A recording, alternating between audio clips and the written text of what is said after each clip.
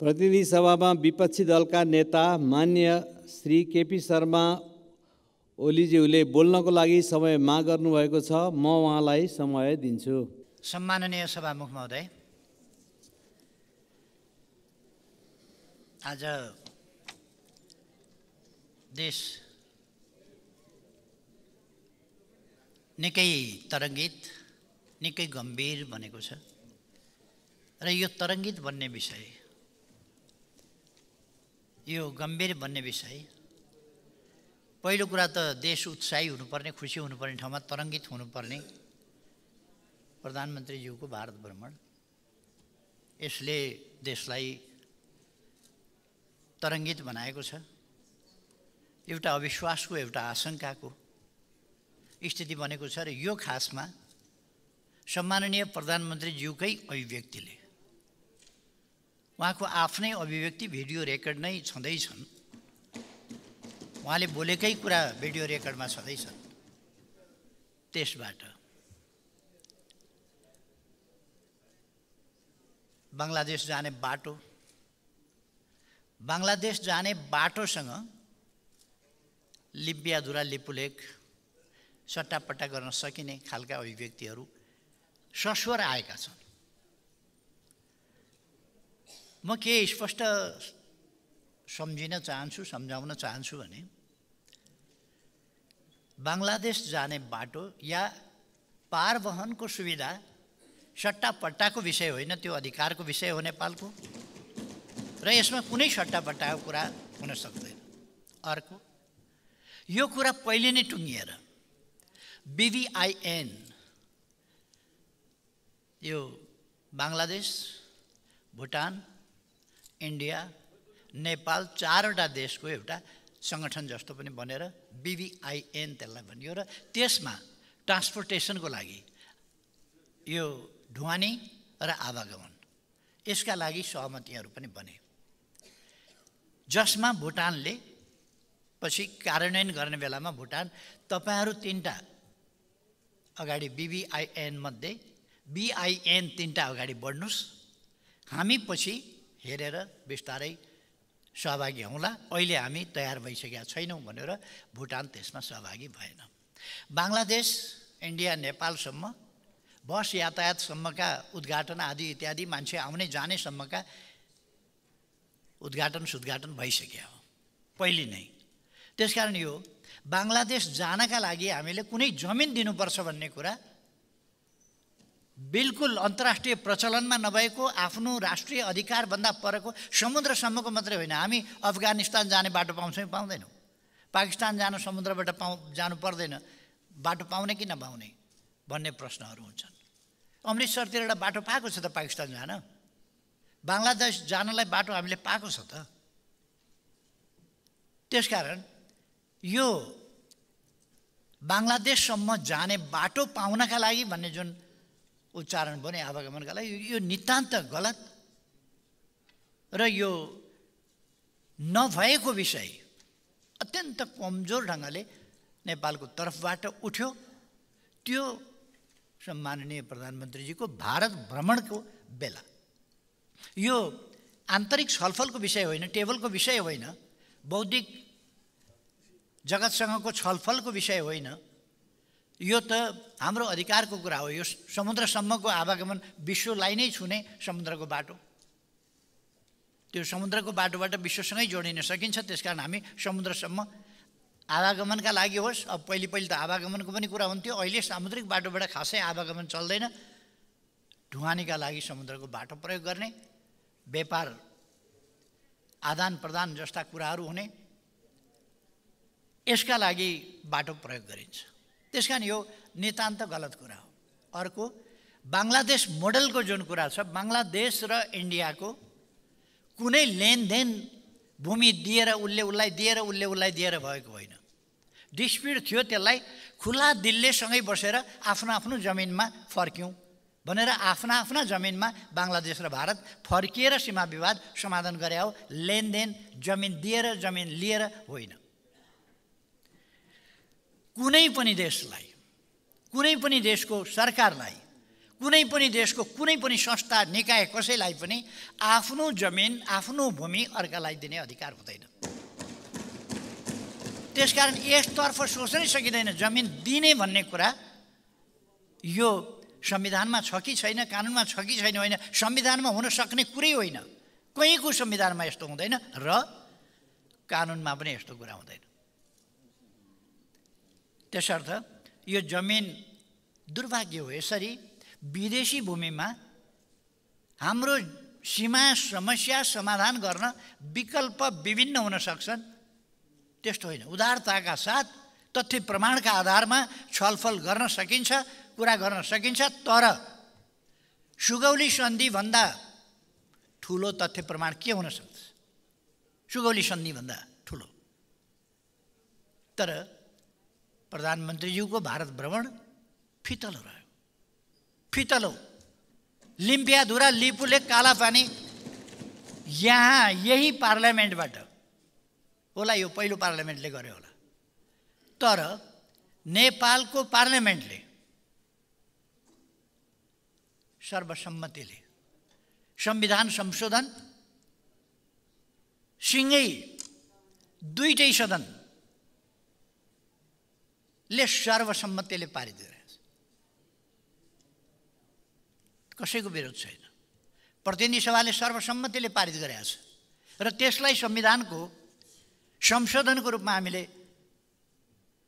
हाम्रो यहाँ छ नि लोगोमा यो सामेल गरेका छौँ हामीले।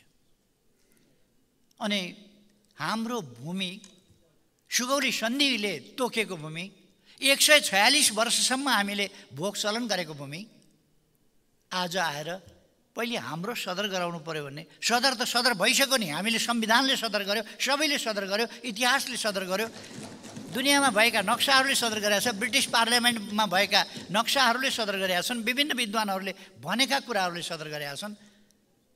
त्यसकारण यसलाई फेरि अब थप यो त वार्तामा त प्रमाण त देखाउनै पर्छ, यो हाम्रो हो। सुगौली सन्धि पेश गर्नुपर्छ, सुगौली सन्धिका धाराहरू पेश गर्नुपर्छ, अरू सन्धिहरू पेश गर्नुपर्छ। हामीले 1916मा ब्रिटिस रेजिडेन्टले लेखेको पत्र पेश गर्नुपर्छ। 1920मा ब्रिटिस रेजिडेन्ट र नेपाल सरकारका बिचमा भएको शारदा ब्यारेज सम्बन्धी एग्रिमेन्ट हो, त्यसको हेर्न पर्ला, अथवा विभिन्न विद्वानहरूले लेखेका हेर्नु पर्ला। त्यो त आफ्नो ठाउँमा छ। तर यथार्थ यो जमिन हाम्रो हो। यो जमिनलाई विवादास्पद जस्तो गरेर, यो विवादास्पद होइन, विवादास्पद बनाउन खोजियो। अर्को कुरा यहाँ चलेको थियो कुरा, यो भन्न नहुने यस्तो पनि कुरा हुन्छ र सिमाना मिचिने, हामी बोल्न नहुने। सीमाभन्दा वरासम्म आएर छिमेकी मित्र राष्ट्रका फौज बस्ने, अनि फौज हाम्रो सिमानाभन्दा ओरा आएर, उहाँहरूले भनेको सिमानाभन्दा ओरा आएर भारतीय फौज बस्यो भन्ने कुरा चाहिँ हामीले भन्न नहुने। अनि त्यो कुरा हामीले गर्नका लागि अड्कली अड्कली, डराई डराई, खटाई खटाई, सोची विचारी बोल्न नसक्ने, भन्न नसक्ने। म प्रधानमन्त्रीज्यूलाई सोध्न चाहन्छु,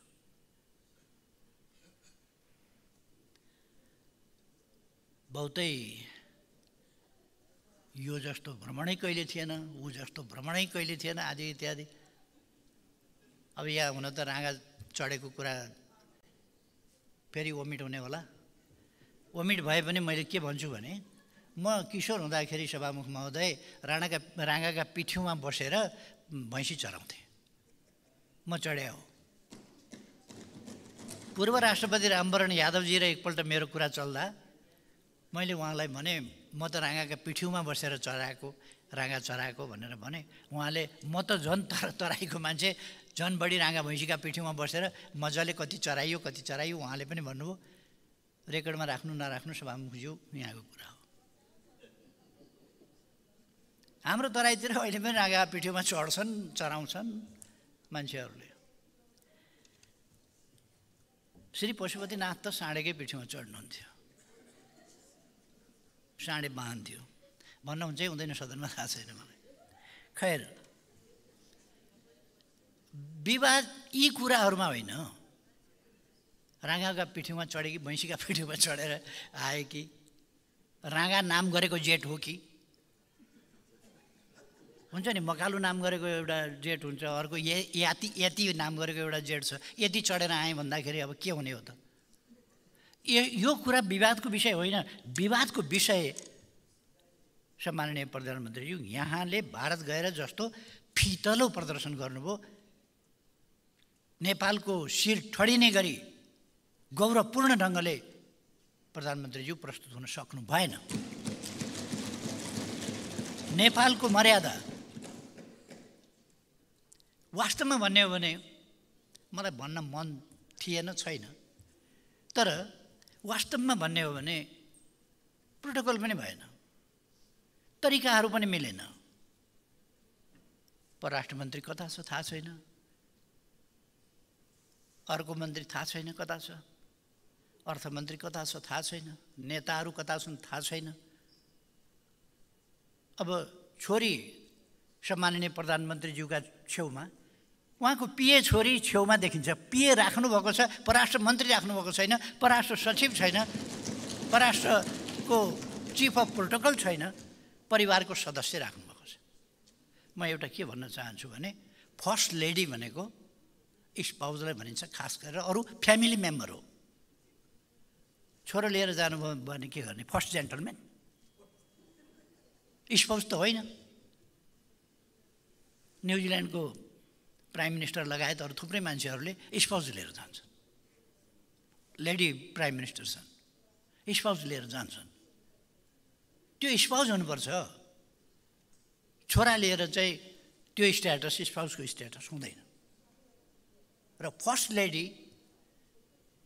भनेर परिवारका सदस्यलाई भनिँदैन। अब भोलि नातिनी लिएर जानुभयो भने के भन्ने? Second lady.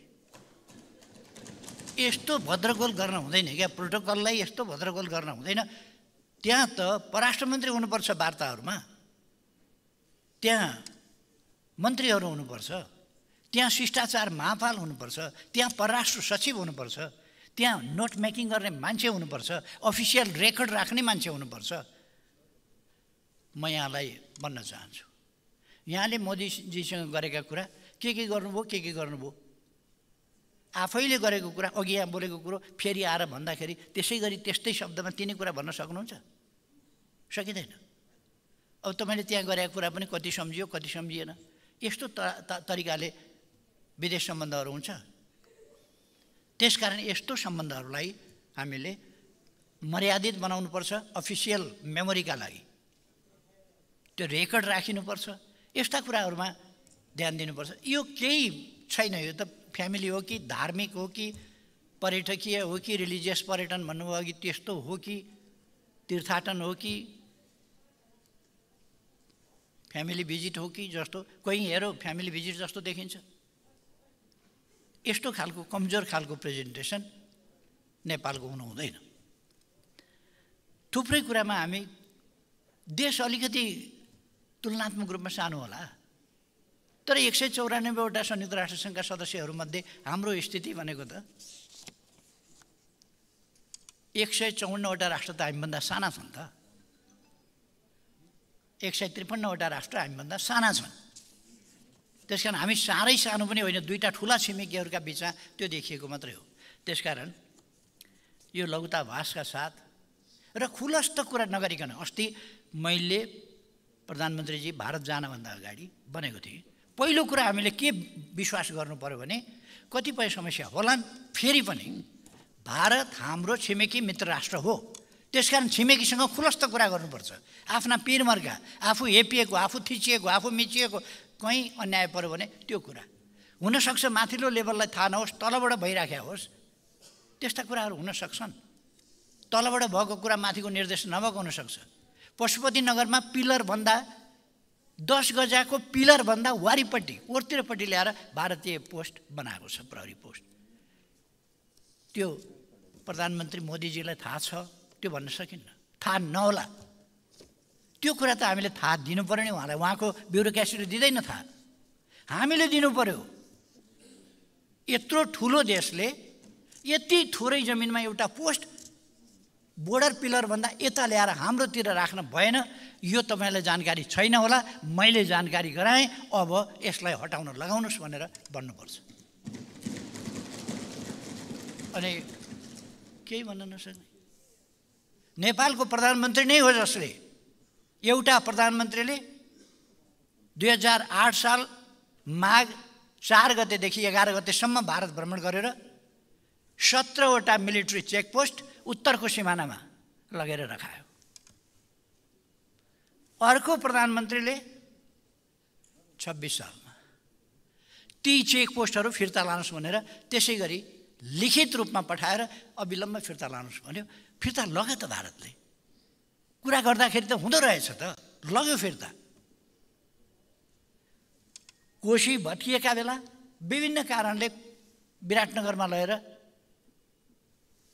अफिस राखियो र त्यस सम्बन्धमा मैले प्रधानमन्त्रीजीसँग कुरा गरेँ। यो विराटनगरको अड्डा सहमति बिना एकतर्फी बलजफ्ती यसरी राखिएको छ, यो हटाइयोस्।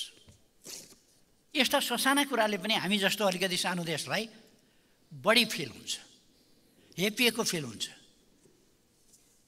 हामीलाई नटेरेको त्यो फिल हुन्छ। यस्तो नगरियोस् भनेर मैले भने, उहाँले यो 3 महिनाभित्र हटाउँछु भन्नुभयो। हटाउनु हट्दो रहेछ त कुरा गरेपछि। प्रधानमन्त्रीजीले लामो फेरस्त सुनाउनु भयो।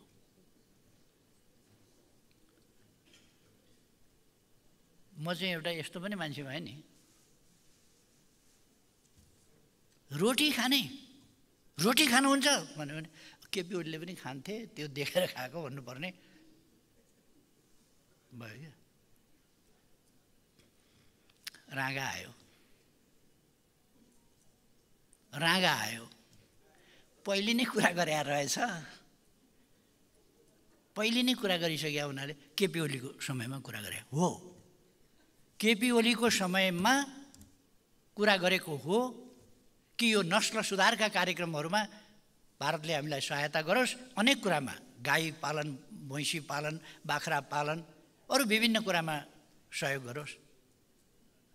हामीले यस सम्बन्धमा अरूसँग पनि कुरा गरेका छौँ। नस्ल सुधारको सन्दर्भमा हामी उही च्याख्रे गाई किर्ने भैँसी भन्छ नि, त्यसैमा बसिरहने होइन। हामी नयाँ ढङ्गले अगाडि लान चाहन्छौँ, खास गरी पशुपालनको क्षेत्रमा। मन्दिर जान भ्याइएन, तर कृषि विश्वविद्यालयमा गएर कृषिको आधुनिकीकरण कसरी गर्ने, त्यसपछि विभिन्न विश्वविद्यालयहरू, फरिदाबादको विश्वविद्यालयदेखि लिएर अनेक विश्वविद्यालयहरू, कृषिका विश्वविद्यालयहरूदेखि लिएर नयाँ टेक्नोलोजी के हुनसक्छ, नस्ल सुधारदेखि हाइब्रिड गर्नेदेखि लिएर कसरी हामी उत्पादकत्व कृषि क्षेत्रमा कसरी बढाउन सक्छौँ, देशभित्र पनि चर्चा गरियो र हाम्रा छिमेकीहरूसँग पनि चर्चा गरियो नस्ल सुधारको सन्दर्भमा। त्यसबेला मैले टोली पठाएको थिएँ कुराकानी गर्न। अहिले रागा प्रधानमन्त्रीजीले लिएर आउनुभयो, राम्रो भयो। मेरो काम पनि स्मरण गर्नुभयो नि कमसेकम। मेरो समयमा पनि गरेको थियो है भन्ने कुरा। अरू पनि जति भन्नुभयो नि, यो सीमा क्षेत्रमा बनाउने, के बनाउने, रेल बनाउने, अनि बाल्टीमा कागजका पानी जहाज राखेर कुदाउँदै हुनुहुन्थ्यो। अस्ति मैले रेलका कुरा गर्दा साथीहरू बाल्टीमा कागजका पानी जहाज बनाएर, बोट बनाएर यसो हालेर मजाक गर्दै हुनुहुन्थ्यो।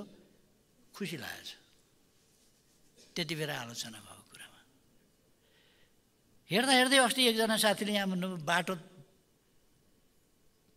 बाटो बनाएर मान्छेले खान पाउँछ भनेर।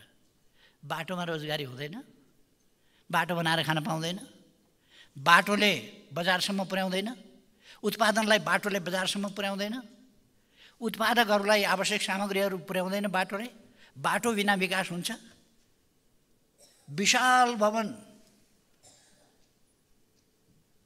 10 कट्ठा क्षेत्रफलमा 18 तले भवन बनाएर बिजनेस बढाउने भयो। यसले सुकुम्बासीलाई खान दिन्छ भनेर। त्यो बनाउँदाखेरि सुकुम्बासीहरूले त्यहाँ घडेरी किन्ने अवस्था भइसकेको छ। त्यो त्यहाँ जुन अरबौँ खर्च भएको छ त्यो बनाउँदाखेरि हो, त्यति बेला त्यो पैसा कहाँ गयो भन्दाखेरि त्यहाँका सुकुम्बासीहरूलाई काम दियो। त्यो बनाउँदाखेरि पनि सुकुम्बासीले पाए, त्यो बाटो बनाउँदा सुकुम्बासीले पाए। र अर्को साथीलाई के थाहा भएन छ भने धनी पूर्जा पनि खान हुँदैन है भन्ने थाहा भएन छ। धनी पूर्जा दिनुपर्छ, अनि पो खान्छन् भन्नु। बाटोले खान दिँदैन अरे, बिजनेसले खान दिँदैन अरे, धनी पूर्जा दिए भए खान्थे। धनी पूर्जा खान हुन्छ? यस्तो तर्क, बेकारका तर्कहरूपट्टि नजाउँ भन्छु म। अब प्रधानमन्त्रीज्यूले त्रुटिपूर्ण बोल्नुभएको छ। यो जमिनको सम्बन्धमा त्रुटिपूर्ण बोल्नुभएको छ। मैले अपेक्षा गरेको थिएँ कि प्रधानमन्त्रीज्यू बोलाइमा मेरो केही त्रुटि भयो। एक त भारतका भूमिमा गएर यस विषयको बहस छेड्ने होइन, तपाईँले बहस छेड्या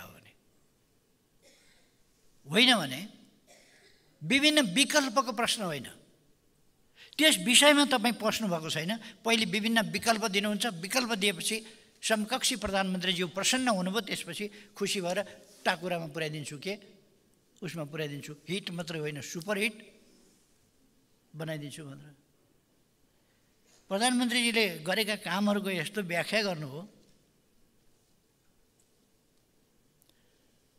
अब म त महाकालीन एकीकृत महाकाली विकास सन्धि त्यो गर्दाखेरि शेरबहादुरजी प्रधानमन्त्री हुनुहुन्थ्यो। सन्धि गर्न तयार, सन्धि गर्नुपर्छ भन्ने शेरबहादुरजी प्रधानमन्त्रीजी पनि हो र नेपाली काङ्ग्रेसका मान्छे पनि हो केही बाहेक। तर यो ठिक छ भनेर बोल्न नसक्ने, मैले त्यस बेला यो ठिक छ भनेर बोलेँ। त्यस बेला राष्ट्रघाती म त महाकाली पारीको पिलर भनेर उद्यम मचाएँ। पिलर नम्बर कति, पिलर नम्बर कति आदि इत्यादि अनेक हमला भयो, बिना अध्ययनको हमला।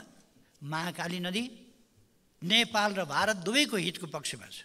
अर्को कुरा, टनकपुर सन्धि गरेर जुन कुरा बिगारिएको थियो, संविधानको धारा 126 छल्नका लागि जे कुरा बोलिएको थियो समझदारी मात्रै हो भनेर र ल्याउनु पर्दैन भनेर र भारतलाई बाँध बाँध्नका लागि नेपालको जमिन दिने भनेको थियो, नेपालको जमिन दिन पाइँदैन भनेर हामीले नेपालको जमिन नेपालकै कायम रहने, नेपालको जमिनमा बाँध बाँध्न दिने, किनभने यसले फ्लड ल्याउँछ, सबै आयोजना खत्तम हुन सक्छ भनेर नेपालको जमिनमा स्वामित्व कायम गऱ्यौँ। नेपाललाई यति बिजुली कति 1 मेगावाट हो कि कति हो बिजुली कृपापूर्वक कति 1 करोड युनिट भनेको त्यही हो, त्यो 1 मेगावाट हो। त्यसलाई सदाशय स्वरूप भन्ने लेखिएको थियो, होइन हाम्रो अधिकार स्वरूप पानीमा हाम्रो अधिकार छ र अधिकार स्वरूप हामीले 7 मेगावाट विद्युत पाउँछौँ, यति पानी पाउँछौँ। त्यसका लागि हामीले टनल सम्बन्धी, पानी सम्बन्धी, हेडरेस्ट सम्बन्धी सबै कुरा गऱ्यौँ। कति वर्षदेखि 1928 देखि अहिले 2023 सम्म भनेको 95 वर्ष अगाडिदेखि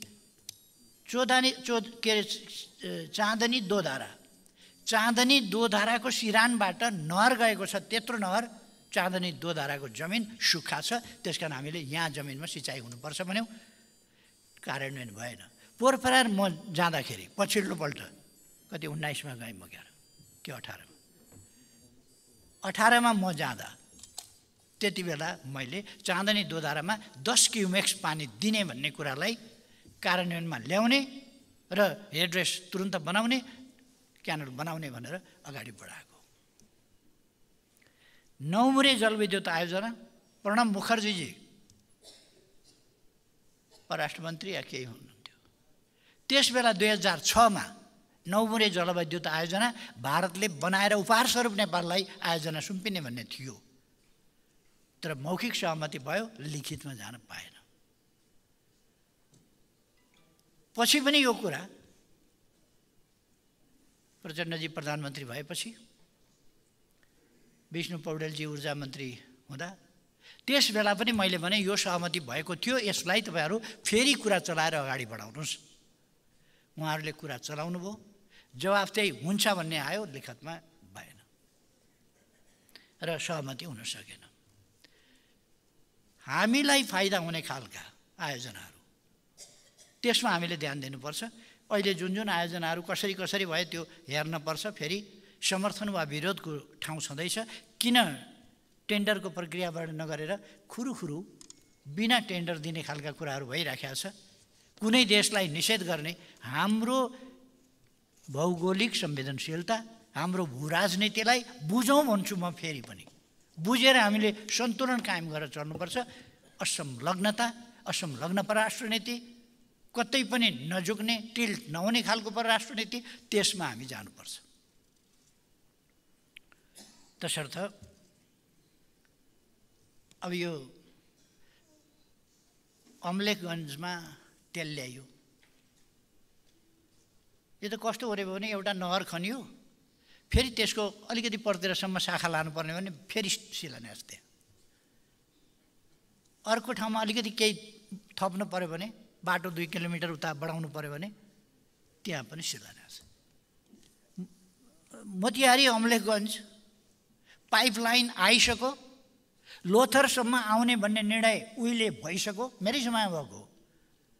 यो तयार भइकन शिलान्यास गरेर त्यो तयार पनि भएर उद्घाटन पनि भएर लोथरसम्म ल्याउने त उति बेरै सहमति भइसक्यो हो। लोथरसम्म ल्याउने सहमतिलाई अब एक्सटेन्सन गर्नका लागि शिलान्यास कति कति मिटर गरेपछि शिलान्यास गर्दै जानुहुन्छ एक्सटेन्सनको। अनि संयुक्त चेक जाँच की पोस्ट सिमानामा, यो नयाँ कुरा हो र? विराटनगरको बनिसक्यो, उसको भैरवाको बनिसक्यो, वीरगञ्जको बनिसक्यो, पहिले नै बनिसके, अरू बन्दैछन्। यी सहमति पनि भइसकेका छन्। अब फुर्ती फार्ती प्रधानमन्त्रीज्यूको, यहाँ त म अघि हेर्दाखेरि त ओहो, सारा जितेर फर्किँदै गरेको सिकन्दर जस्तो, सब फाँडेर फर्किएको चङ्गेज खाँ जस्तो विजयी अचम्म लाग्यो। साँच्चै ल्याएको चाहिँ के भने 15वटा रागा, साँच्चै ल्याएको चाहिँ है। अरू कुरा त प्रधानमन्त्रीज्यू प्रमाणित गर्नुपर्छ, यो ल्याएँ भनेर। ल्याएको चाहिँ 15वटा रागै हो, चढेर आए पनि डोर्याएर ल्याए पनि। रमाइलो कुरोको लागि अघि प्रधानमन्त्रीजीले पनि भन्नुभयो, मलाई रागो चढेर आए भनेर पनि भने, त्यो पनि देखाएँ, चढेको पनि देखायो होला, मैले त हेरेको छैन। अब मिडियामा त के देखाउँछ के देखाउँदैन। अब त्यो नेपालमा दुनियाँमा नभएको स्वतन्त्र मिडिया छ, रागा चढेरै आएको पनि देखायो होला, के भयो होला। तर यथार्थमा यसपल्ट ल्याएको भनेको 15वटा रागै हो। अरू कुन चाहिँ नयाँ के प्रोजेक्ट, त्यही एउटा के कर्णाली भन्ने फुकट कर्णाली एउटा लोअर अरुणको पहिलेदेखि कुरा भएर यो के अरे लगानी बोर्डले लगभग टुङ्ग्याएको विषय हो। लगानी बोर्डमा अस्ति टुङ्गिसक्यो, प्रधानमन्त्री जानभन्दा अगाडि टुङ्गिएको विषय लिएर जानु। यो प्रधानमन्त्रीजीको अभिव्यक्ति त भावनाको प्रकटीकरण हो। त्यो एक्सप्रेसन भनेको जो तपाईँको फिलिङ छ भित्र, त्यसको चाहिँ एक्सपोजिसन हो, प्रकटीकरण हो त्यो। त्यस कारण डरलाग्दो कुरा यहाँ छ, प्रधानमन्त्रीजीसँग यस प्रकारको भावना छ। बुद्धिजीवीले काठमाडौँमा सट्टापट्टा पनि गर्न सकिन्छ भनेर पनि भनेका थिए, त्यो भन्न किन दिल्ली पुग्नु पर्यो? किन दिल्ली जानुपर्छ? पहिले यो कुन पर्वमा बिगुल फुक्नलाई धरारामा चढेर त्यसको बारदलीबाट बिगुल फुक्थे, अनि त्यो सदर मानिन्थ्यो। त्यस्तै त्यो बिगुल फुक्ने ठाउँ हो दिल्ली। विभिन्न खालका विचारहरूको चाहिँ त्यहाँ प्रस्फुटन गर्ने ठाउँ हो दिल्ली। त्यस कारण यो प्रधानमन्त्रीजी गलत भएको छ। यो प्रधानमन्त्रीजीले भन्नुहुन्छ नि, यो राम्ररी सोचौँ, विचार गरौँ। प्रश्न राष्ट्रियताको हो, प्रश्न राष्ट्रिय स्वाभिमानको हो। यहाँनिर प्रधानमन्त्री पुष्पकमल दाहालको के मिल्यो के मिलेन? प्रधानमन्त्री पुष्पकमल दाहाल हेपिनु भयो भने त्यो त नेपालको प्रधानमन्त्री हेपिएको रूपमा हामीले बुझेर चिन्ता जाहेर गरेको।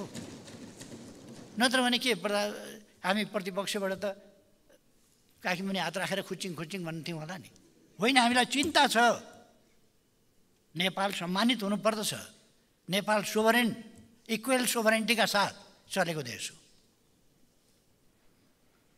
त्यस कारण यसमा प्रधानमन्त्रीजीले धेरै गम्भीर हुन जरुरी छ। अघि भन्नुभयो, मलाई पनि अलिकति गम्भीर हुनुपर्ने, यी विषयहरूमा अलिक राम्रै जानकारी राख्नुपर्ने महसुस भएको छ भनेर, त्यो राम्रो कुरा हो, म विश्वास गर्छु। तर तपाईँले किन गर्न सक्नु भएन? काला पानीमा भारतले नकली कुलो खनेर बनाएको तथाकथित महाकालीको कुलो महाकाली बनाएको छ नि त। त्यो कुलोभन्दा यता 152 मिटर मिचेर यो बङ्करहरू बनाएको छ भन्ने कुरा हल्ला छ, चर्चा छ बाहिर। के हो? यतातिर नभए पनि त्यहाँ गएर त तपाईँले कुरा गर्नु पऱ्यो नि त कमसेकम। के भन्छन् त उनीहरू? के छ त्यसमा डेभलपमेन्ट? यो कुरा त यसै छोडिदिने, आफै सिमाना यो है महाकाली नदी होइन भनेर आफै सिमाना यो भनेर एउटा कुलो खन्ने हिजो, त्यो कुलोभन्दा 152 मिटर यता ल्याएर बङ्कर बनाउने कुरा पनि, अनि यसमा पनि हामी कम्फर्टेबल भइरहने। त्यसकारण प्रधानमन्त्रीजी, तपाईँ कम्फर्टेबल हुन खोज्नुभयो, प्याट्रियोटिक हुन खोज्नु भएन। नेसनको इन्ट्रेस्ट डिफेन्ड गर्न खोज्नु भएन, नेसनको इन्ट्रेस्टमा उभिन सक्नु भएन। रियालिटी त्यो उभिनुपर्छ नेसनल इन्ट्रेस्टमा। तपाईँ माओवादी केन्द्रको अध्यक्ष भएर जेसुकै गर्नुहोस्, त्यो पनि जिम्मेवार भूमिका खेल्नुहोस् त म भन्छु, तर जेसुकै गर्नुहोस्। तर देशको प्रधानमन्त्री भएपछि तपाईँले माओवादी केन्द्रको अध्यक्ष, अहिलेको गठबन्धन त्यस्तै छ। अहिलेको गठबन्धन त फागुन 1 गतेलाई राष्ट्रिय उत्सव दिवस मनाउँछ। गठबन्धन राष्ट्रिय उत्सव दिवस के दिवस अरे? गणतन्त्र दिवस पनि होइन, त्यो के दिवस हो? फागुन 1 गते मैले प्रधानमन्त्रीजीलाई नगर्नुहोस् भने शेरबहादुरजीसँग कुरा गरेको छु, भइसक्यो, म अगाडि बढेँ भन्नुभयो। नेपाली काङ्ग्रेसको के नीति हो? नेपाली काङ्ग्रेसले जानुहोस्, अथवा नीति नभए पनि सरकार भएपछि काङ्ग्रेसलाई पुग्छ होला। यो राष्ट्रिय विदा, अब के हामी नाचगान गर्ने, दीपावली गर्ने, राष्ट्रिय उत्सव मनाउने, दिवस मनाउने? फागुन 1 गते यो राष्ट्रको दिवस हो। शान्ति प्रक्रियामा पो हामी सहभागी भएका हौँ त। पुराना कुरा छोडेर जाउँ भनेर त्यस्ता गतिविधिहरूलाई हाई हाई गर्नका लागि होइन, त्यस्ता कुराहरूलाई जय जयगान गर्नका लागि होइन। नेपाली काङ्ग्रेसले के गर्छ त्यो त थाहा छैन, चुपचाप चाहिँ लाग्या देखियो। प्रश्न राष्ट्रियताको। अब कन्टेन्टमा होइन प्रक्रियामा हो भनेर अघि कुरा आयो। यद्यपि सम्माननीय प्रधानमन्त्रीजीले यति आक्रामक शैलीमा नजानु भएको भए पनि हुन्थ्यो, किनभने तपाईँको काम कारबाहीलाई अदालतले अहिलेलाई रोक्नु, कार्यान्वयन नगर्नु भनिसक्यो। पहिलो नजरमै ठिक देखिएको भए त रिजेक्ट गर्थ्यो, गरेन। अब त्यस कारण हामी अहिले यसै विषयमा धेरै अगाडि जान चाहँदैनौँ। यो अदालतको फैसला आओस्, त्यो हेर्न चाहन्छौँ हामी। तर व्यथितिका लोकतान्त्रिक तरिकाका पद्धतिका कुरा गर्नु हो। यही संसदमा मैले कतिपल्ट यही रोस्टममा उभिएर भनेको छु, को व्यक्ति भन्ने कुरा छोडिदिनुहोस्, मैले प्रणालीका लागि लडेको छु। जसुकैको मुद्दाको विषयमा होस्, मैले मान्छे हेरेर मुख हेरेर होइन, प्रणालीको विषयमा, थितिको विषयमा, विधिको विषयमा, संविधानको कार्यान्वयनको विषयमा, संविधानको रक्षाको विषयमा, प्रणालीको रक्षाको विषयमा, लोकतन्त्रको पक्षमा। अनि सुप्रिम कोर्टको चिफ जस्टिसलाई महाभियोगको प्रस्ताव दर्ता गर्छ गठबन्धनले गर्यो। महाभियोग दर्ता गर्छ। कति बेला? भोलि फलानु मुद्दा आउँदैछ भनेपछि आज बेलुका बसेर त्यो मुद्दालाई निष्क्रिय पार्न भोलि बिहान प्रधान न्यायाधीशमाथि महाभियोग लगाउनुपर्छ। अघिल्ला दिन नै दुनियाँलाई थाहा थियो। भोलिपल्ट बिहान त्यस्तै भयो। सत्ता गठबन्धनले प्रधान न्यायाधीशमाथि मुद्दा लगायो। जे आरोप लेखिएका छन् सत्य होलान् होइनन् त्यो म जान्दिनँ, तर ती आरोपका लागि लगाएका हुन चाहिँ एउटा मुद्दा जुन पेशीमा चढाइयो त्यस मुद्दालाई ध्यानमा राखेर त्यस मुद्दालाई असफल पार्नका लागि गरियो लद्यो। त्यसो गरेपछि देशको चिफ जस्टिस जस्तो मान्छेमाथि महाभियोग लगाएपछि फागुन 1 गते दर्ता गरेको महाभियोग भदौ 1 गतेसम्म 6 महिना पुरै टेबल मुनि घर्रा मुनि राखेर बेथिति सिर्जना सम्माननीय प्रधानमन्त्रीजी यहाँको निर्देशनमा गरे होइन सभामुखले। त्यति बेला सभामुखबाट त्यस ढङ्गले क्रियाकलाप गर्न मिल्छ?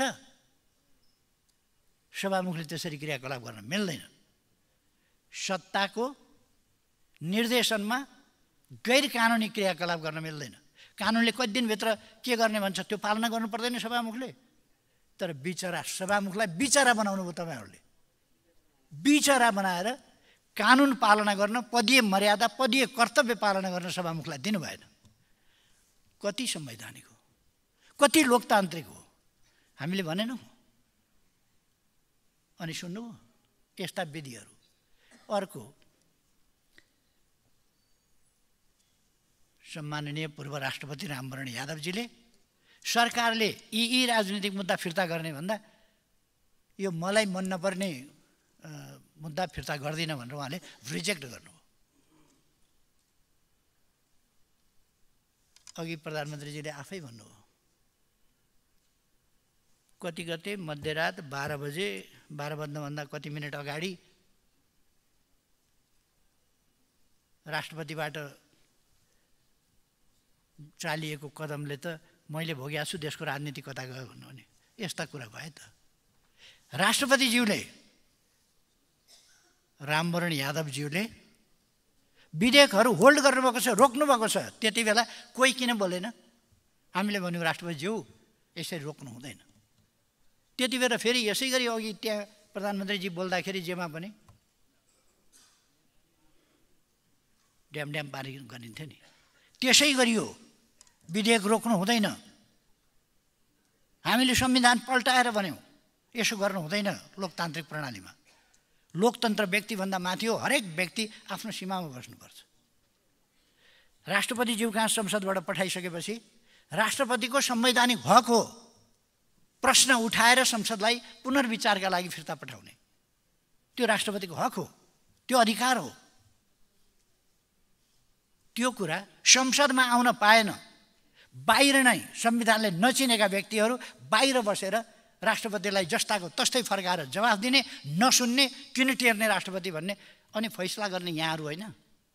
यहाँ छलफल हुन पायो, हामीले छलफलको माग गऱ्यौँ। तपाईँहरूले बहुमत छ हामीसँग भनेर पेलेर पास गऱ्यौँ भनेर भने होइन। तिनै सभामुख जसले 6 महिनासम्म प्रस्ताव टेबलमा राखेर त्यस्ता गहन संवैधानिक विषयहरूमा असंवैधानिक, असंसदीय, नियम विपरीतका काम गराएर चलाएको होइन। अनि त्यस ठाउँमा राष्ट्रपतिज्यूले संसद समक्ष यी 15वटा मुद्दामा विचार गरेर जवाफ पठाउनुहोस् भनेको थियो। बाहिरै निर्णय गरेर राष्ट्रपतिको कुरा सुनिँदैन भन्ने अहङ्कार देखाइयो, स्वेच्छाचारिता देखायो सरकारले, बाहुबलका कुरा गर्यो। हामीले त्यति बेला बहुत आग्रह गऱ्यौँ, निवेदन गऱ्यौँ, छलफल गरौँ, यसलाई छलफलमा ल्याउँ, विचार विमर्श गरौँ। तपाईँहरूले जिमखानाका मसल देखाएको होइन हामीलाई त्यति बेला, बहुमतका मसल देखाएर अगाडि बढ्नु हो, राष्ट्रपतिको अपमान गर्नु हो। संसदले होइन, सत्ता गठबन्धनले तपाईँहरूले अपमान गर्नु हो राष्ट्रपतिलाई। त्यो चाहिँ संवैधानिक भयो। अनि राष्ट्रपतिले मैले सोधेका प्रश्नहरूको जवाफ आएन, कुनै इन्टरटेन भएन। ती प्रश्नमाथि संसद बोल्न पर्थ्यो, यसै कारण यथावत रूपमा पठाएँ भन्न पर्थ्यो। राष्ट्रपति संसदको बहुमतको दादागिरी देखाउने ठाउँ पनि होइन। अब एउटा राष्ट्रपतिको इन्स्टिट्युसनले नगरेपछि राष्ट्रपति त राष्ट्रपतिको कन्टिन्युएसनको कुरा गर्नुभयो कि उही उत्तराधिकार हो भने एउटा राष्ट्रपतिले होल्ड गरिसकेपछि त्यो होल्ड भयो। त्यही सदन होइन, अर्को संसद छ। संविधान निर्माणपछि यो दोस्रो संसद हो। दोस्रो संसदको पहिलो अधिवेशनमा विधेयक किन ल्याउनु भएन, किन दर्ता गर्नु भएन? पहिलो अधिवेशनमा दर्ता गरेको भए पहिलो अधिवेशनमै पास भइसक्थ्यो नि, गर्नु भएन त पहिलो अधिवेशनमा। यसो भएर यस्तो कुराहरूमा बलजफ्ती गर्ने कुराले हामी कहीँ पुग्दैनौँ। हामी बलजफ्ती होइन, संविधान सम्मत बाटो हिँडौँ, लोकतान्त्रिक मूल्य मान्यताको बाटो हिँडौँ, पद्धतिको बाटो हिँडौँ। अहिले पनि हामी प्रतिपक्षमा छौँ। प्रतिपक्ष हामी भनिरहेका छौँ, हामी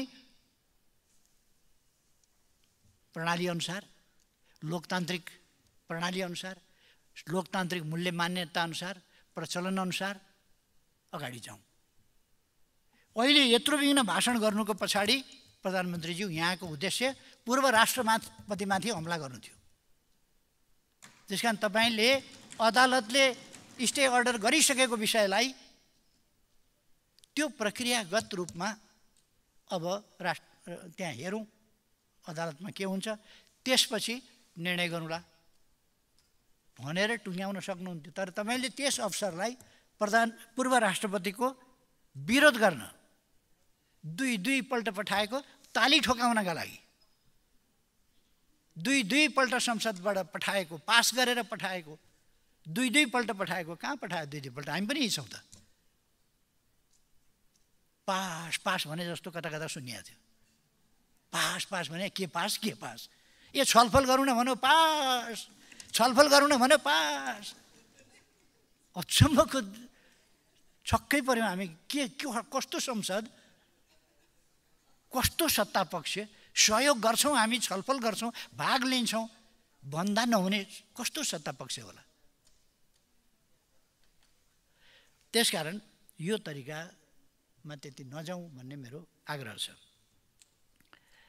अब यसमा म यति मात्रै भन्छु, यो अहिले छलफलको विषय नै होइन, खालि बाइ द वे उठ्या हुनाले। अब कोर्टमा छ, म धेरै यसमा जान चाहन्न, के कसो यस्तो उस्तो भनिरहन चाहन्न, किन कोर्टमा छ। अब हेरौँ त 26 गतेसम्मलाई अल्पकालीन स्टे अर्डर दिएको छ, स्थगन आदेश, हेरौँ। त्यसपछि तबसम्मलाई हाम्रा विषयहरू, यो खास गरी यो नागरिकता सम्बन्धी विषय स्थगितै छ। तर एउटा भ्रम फिजाउनु भएन, अध्यादेश संवैधानिक कुरा हो कि होइन? म प्रधानमन्त्रीजीलाई सोध्न चाहन्छु, अध्यादेश संवैधानिक विषय हो कि होइन? संसद नभएका बेला, प्रतिनिधि सभा नभएका बेला सरकारले कुनै कानुन बनाउन जरुरी पर्यो भने अध्यादेश मार्फत ल्याउँछ ल्याउँदैन? एसिड आक्रमण विरुद्ध गम्भीर विषय आयो, जताततै महिलाहरूका, बालिकाहरूका चेहरामा एसिड फ्याँकिन थाल्यो, संसद थिएन। मैले त्यति बेला एसिड आक्रमणका विरुद्ध कडा कानुन ल्याएँ, रेप केसका विरुद्ध, हत्याका विरुद्ध कडा कानुन ल्याएँ। तपाईँहरू प्रतिपक्षमा भएर त्यति बेला त त्यसका विरुद्ध समेत मुद्दा जानु हो त तपाईँहरू। अध्यादेश जारी गर्नु सरकारले पाउने कुरा हो कि होइन, संवैधानिक कुरा हो कि होइन, र सरकारले अध्यादेश पठाएको राष्ट्रपतिले प्रमाणीकरण गर्नु, त्यसलाई कानुन बनाउनु संवैधानिक हो कि होइन। अनि त्यति बेला कानुन बनाएर, अध्यादेश मार्फत कानुन बनाएर तत्काल नागरिकहरूलाई नागरिकता वितरण सुरु गरियो। 7-8 हजार मान्छेले नागरिकता पाए। के हुने भयो भन्दाखेरि केपी ओली नेतृत्वको सरकारले नागरिकताको प्रमाणपत्र दिएको जस लिने भयो, त्यसकारण रोक्नुपर्छ। तपाईँहरू कुदेर अदालत जानुभयो, नागरिकता रोकाउनु भयो। 3 वर्ष अगाडि रोकाएको होइन नागरिकता, 2 वर्षभन्दा त बढी भयो त। 2.5 वर्ष 3 वर्ष अगाडि पाइसकेको थियो त। 7-8 हजारले नागरिकता पाउने सिलसिला थियो त। अनि त्यो कानुन सम्मत थियो कि थिएन? कि तपाईँहरूले गरेको कानुन सम्मत हुन्छ, अरूले गरे हुँदैन? जनतालाई सुविधाबाट वञ्चित गर्नेको हो। तपाईँहरूले अदालतमा गएर मुद्दा हालिकन स्थगित गराएर तपाईँहरूले गराएको हो नि त स्थगित। नागरिकता दिन रोक्या होइन अहिलेसम्म। दिने हो भने म त प्रधानमन्त्रीज्यू यहाँसँग यस बिचमा 10औं पल्ट भइसक्यो मैले भनेको, छलफल गरौँ, संसदमा ल्याउँ। संसद यो पुरानो संसद होइन, अहिले नयाँ पार्टी आएका छन्, नयाँ संसद हो यो। पुरानो संसदका कुरा, पुरानो संसदमा कानुन बनिसकेको छैन भने त्यो रोकिन्छ, त्यो रद्द हुन्छ। कानुन बनिसकेको भए कार्यान्वयन हुन्छ, बनिसकेको छैन भने संसदमा फेरि ल्याउनुपर्छ। अझ उही संसद होइन, अर्को संसद। त्यो बनावट अर्कै संसदको छ। त्यति बेला मसँग 121 सिट थियो पार्लियामेन्टमा, प्रतिनिधि सभामा। अहिले मसँग 79-80 सिट होला, अथवा 1/3 त मेरो स्ट्रेन्थ घटेको छ, फरक परेको छ। त्यो ठाउँमा अरू आएका छन्।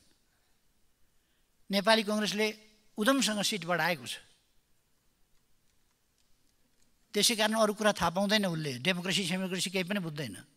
सिट बढाएको छ, त्यति मात्र थाहा पाउँछ, सिट बढाएको छ। माओवादी केन्द्र त प्रधानमन्त्री पाएको छ, त्यो पछि ग्रेट वाल वरिपरि किल्ला भन्छ नि, लाल किल्ला, रेड फोर्टहरू, किल्ला बनाएर त्यसलाई कसरी सुरक्षित गर्ने। रेड फोर्ट पनि हेरेर आउनुभयो कि प्रधानमन्त्रीज्यू?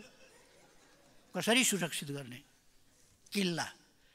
त्यही किल्ला बनाउन मात्रै, सत्ताको कसरी सुरक्षा गर्ने किल्ला बनाउन लाग्नुभएको छ। थाहा पाउनु भएको छैन, 36बाट 18मा सिट घट्यो, 54बाट 32मा घट्यो। किनभने अरू नै कुराले तपाईँको अलिकति आँखालाई बनाएको छ। त्यतापट्टि म जान चाहन्न, आफ्नो आफ्नो पोलिटिक्सको कुरा हुन्, तर यो यसरी जाने विषय होइन भन्ने कुरा म आग्रह गर्न चाहन्छु। अब मैले धेरै समय नलिउँ, यी अहिलेका जल्दा बल्दा खास विषयहरूमा यस प्रकारका कुराहरू गरेर जान हुन्न। र यसलाई, यो विधेयकलाई ल्याउनुपर्छ पार्लियामेन्टमा, फेरि ल्याउनुपर्छ, जसो गरेर पनि पार्लियामेन्टमा ल्याउनुपर्छ।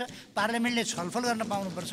यो नयाँ पार्लियामेन्ट हो, अनि भूत भइसकेको त्यो विधेयक कहिलेको, कुन सभामुखले, कस्तो कस्तो तरिका होला हेर्नुहोस् त। फर्मेट छ एउटा, सभामुख अग्नि सापकोटाको सिफारिस। कहिलेको सिफारिस? कुन पार्लियामेन्टमा अग्नि सापकोटा हुनुहुन्थ्यो? उतापट्टि बसेका साथीहरूलाई थाहा छ अग्नि सापकोटा कहिलेको पार्लियामेन्टको सभामुख उहाँहरूले देख्नुभएको छ? त्यसमा उहाँहरूले छलफल गर्न पाउनुभएको छ? त्यो भएको छैन कानुन भने, कानुन हुनभन्दा अगाडि उहाँहरूले संसदमा छलफल गर्न पाउनु पर्यो कि परेन? त्यसर्थ यो 3 तासेले तास फिटे जस्तो कुरा फिट्ने कुरा होइन प्रधानमन्त्रीजी, कुरा फिट्ने होइन। यहाँ डेमोक्रेटिक एक्सर्साइजको, संसदको, यो प्रतिनिधि सभाको, संसदको अधिकारको प्रश्न हो, विशेषाधिकारको प्रश्न हो। क्याबिनेटले डिसिजन गरेर अनि राष्ट्रपतिका तपाईँले ठिक छ सिफारिस गर्नु भएन छ, वकिल छन् तपाईँसँग थाहा छ, सिफारिस भन्ने शब्द प्रयोग नगर्ने, के शब्द अरे, अनुरोध गर्ने, गजब छ। अनि क्याबिनेटको अनुरोधमा कानुनमा तोक लगाउँछ राष्ट्रपतिले? यही हुन्छ तरिका कि सभामुखको सिफारिसमा कानुनमा विधेयकमा तोक उत्पत्ति भएको आज उत्पत्तिको पनि अनौठो परिभाषा आयो प्रधानमन्त्री। राष्ट्रिय सभाबाट उत्पन्न भएको छ भने उत्पत्ति राष्ट्रिय सभाबाट भएको हो भने राष्ट्रिय सभाको अध्यक्षले सिफारिस गर्छ प्रमाणीकरणका लागि। प्रतिनिधि सभामा उत्पत्ति भएको छ भने सभामुखले सिफारिस गर्छ प्रमाणीकरणका लागि। अर्को थ्योरी निकाल्नुभयो। यस्तो नयाँ नयाँ फिलोसफी नयाँ नयाँ थ्योरी निकाल्नुहुन्छ। कहिले कहिले धक्का, क्रमभङ्ग, छलाङ, महाविपत्ति यस्ता शब्द जो जनताले बुझ्दैन यस्ता निकाल्नुहुन्छ। यतातिर अब अहिले साँच्चै गहिरो गरी विचार गरेर ल्याउँदा त उत्पत्ति त सरकारबाट हुने रहेछ विधेयकको त भन्ने पो परिभाषा प्रधानमन्त्रीजीले गर्नुभयो त। सरकारले त संसदमा मस्यौदा पेश गर्ने हो प्रधानमन्त्रीज्यू, मस्यौदा पेश गर्छ संसदबाट, जहाँबाट जुन संसदबाट त्यो विधेयक सुरु हुन्छ त्यसलाई उत्पत्ति भनिन्छ विधेयकको। उत्पत्ति भनेको कसले प्रस्ताव गर्यो, कुन मन्त्रालयले प्रस्ताव गर्यो भनेर उत्पत्ति हुने होइन। त्यसकारण त्यो उत्पत्ति यसरी नल्याउँ। उत्पत्तिको कुरा यहाँले एकदमै भ्रमपूर्ण परिभाषा गर्नुभयो। कुनै विधेयक फलानु मन्त्रालयबाट उत्पत्ति भएको भनिँदैन, प्रतिनिधि सभा वा राष्ट्रिय सभाबाट उत्पत्ति भएको भनिन्छ। मङ्सिर 4 गते चुनाव भयो। 17 गते सम्माननीय प्रधानमन्त्रीज्यू प्लेन चढ्नभन्दा 2 घन्टा अगाडि लाछाप लगाएर, मान्छे भन्छन् है, मैले देखे होइन, लाछाप लगाएर के गरेर भन्छ नि, त्यो सही छाप गराएर प्रमाणीकरण गरेर खल्तीमा हालेर लिएर जानुभयो भन्छन् मान्छे। मलाई थाहा छैन हो कि होइन। होइन भने त्यति बेलै चाहिँ किन गर्नु पर्यो? त्यो फर्केर आएर किन गर्न सक्नु भएन? मङ्सिरमा किन गर्नु भएन? पुसमा किन गर्नु भएन? माघमा किन गर्नु भएन? फागुनमा किन गर्नु भएन? एउटा सरकार हुँदाखेरि किन गर्नु भएन? एक थरी सहयोगी हुँदा किन गर्नु भएन? अर्को थरी सहयोगी हुँदा किन गर्नु भएन? तपाईँलाई त मजा छ नि। अहिले त चाखिकन एमाले चाखिहेर्नुभयो, फ्यात्त फ्याँक्नुभयो। राष्ट्रपा यसो चाख्नुभयो, फ्यात्त फाल्नुभयो। राफ्रपा पनि चाखिहेर्नुभयो, फ्यात्त फाल्नुभयो। अर्को जनमतलाई पनि यसो चाखिहेर्नुभयो, फ्यात्त फाल्नुभयो। अर्को चाखेर यसो सामेल गर्नुहोस्। अहिले छानी छ। त्यो सधैँ यस्तै दिन आउँदैन नै फेरि।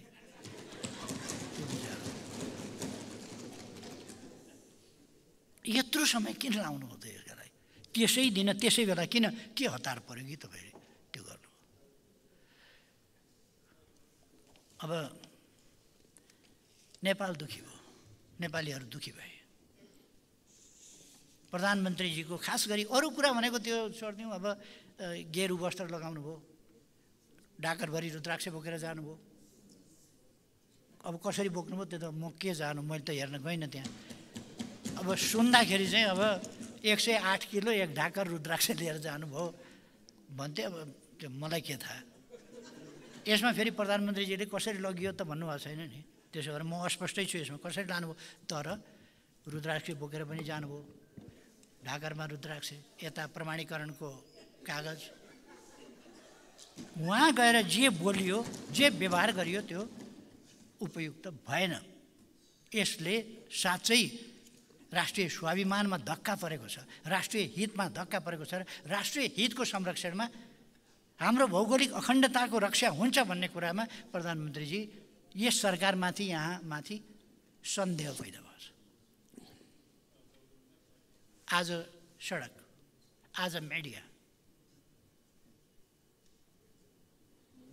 यो प्रधानमन्त्रीज्यूको अभिव्यक्ति, तौर तरिका, क्रियाकलाप, यसमा दिनुपर्ने कुरा सोलिड दिनुभयो, लिनुपर्ने कुरा सैद्धान्तिक रूपमा दिनुभयो, राँगा बाहेक। त्यसर्थ यो भिजिट म भारतलाई दोष दिन चाहन्न। भारतको दोष केमा छ भने थिचोमिचो गर्ने कुरामा छ। अनि सांस्कृतिक, के हो सांस्कृतिक भने?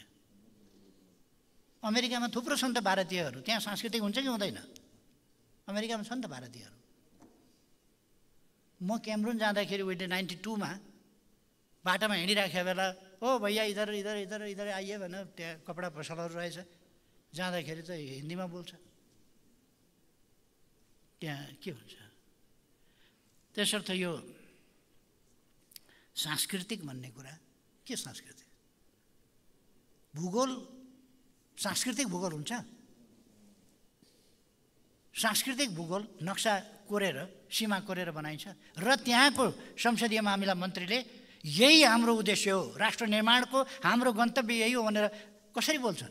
सांस्कृतिक उद्देश्य त्यस्तो हुन्छ। यही अनुसार ग्रेटर भारत यही हो हाम्रो उद्देश्य भनेर त्यहाँका संसदीय मन्त्री बोल्छन् भने यो सांस्कृतिक कुरा भयो। गीतमा बोलेका थिए, बाजा बजाएर बोलेका थिए, के गरेर सांस्कृतिक कुरा भयो? हामी यही यत्रै देश बनाउँछौँ भनेर बोलिराखेका छ भने यस्तो कुरालाई हामीले सिरियसली लिनु पर्दैन, यसको खण्डन हुनु पर्दैन हाम्रो तर्फबाट। सधैँ मौका मिल्दैन, दिनपछि जाने कुरा होइन, गएका बेला भन्नु पर्दैन 4-4 दिन बस्दा। त्यसो भएर मौका गुमाउनु मात्रै भएन, कुरा बिगार्नु हो। अहिले केही गइ त हालेको छैन, तर यही तरिकाले हो भने हामी धेरै कुरा लुज गर्दै जान्छौँ डरले। डर फ्याँकौँ।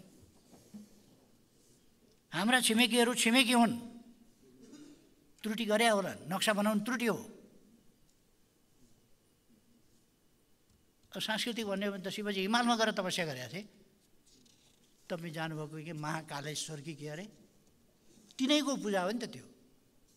त्रिशूल गाडेको थियो होइन, शिवलिङ्ग थियो होइन, त्यही पूजा हो। अब संस्कृत त हिमालसम्म, कैलाशमान सरोवरसम्म जान्छ, यहाँ हिमालसम्म जान्छ। यसो भएर यो सांस्कृतिक भनेर यसरी राष्ट्रका सीमाहरूको सन्दर्भमा, राष्ट्रका नक्साहरूको सन्दर्भमा सीमा नतोकिकन, सीमा नबनाइकन त्यसरी त्यस ढङ्गले कहाँ कहाँ त्यो संस्कृति पुगेको छ भन्ने अमेरिकामा पुगेको छ, विश्वव्यापी पुगेको छ, नेपाली पनि जहाँ पनि पुगेको छ नि त। त्यसर्थ यस्तो ढङ्गले फस्नु हुँदैन थियो, फस्यो, दुःखको कुरा हो। र प्रधानमन्त्रीज्यूको यो अडानहीनता र खास गरी अब यो सरकार बन्नभन्दा अगाडिदेखि हामी भए कम्फर्टेबल हुन्छ भनेर कम्फर्टेबल बन्नका लागि कोसिस गरेर कम्फर्टेबल बनिआएको, कम्फर्टेबल बन्छु भनेको प्रतिबद्धतै साथ कम्फर्टेबल बन्न खोज्ने, राष्ट्रिय हितमा अड्न नखोज्ने कुरा दुःखपूर्ण कुरा हो। म दुःख व्यक्त गर्न चाहन्छु, खेद व्यक्त गर्न चाहन्छु कि हो बहुतै दुःखद कुरा हो, यो समर्थन योग्य छैन। अहिले म यति भनेर आफ्नो भनाइ टुङ्ग्याउँछु। सभामुख महोदय, समय दिनुभएकोमा धन्यवाद।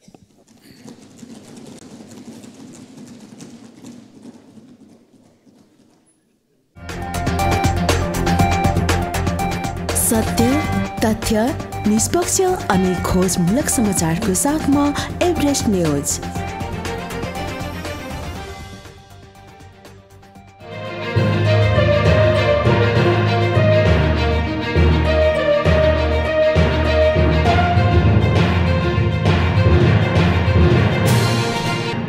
तपाईं हेर्दै हुनुहुन्छ एभरेस्ट न्यूज।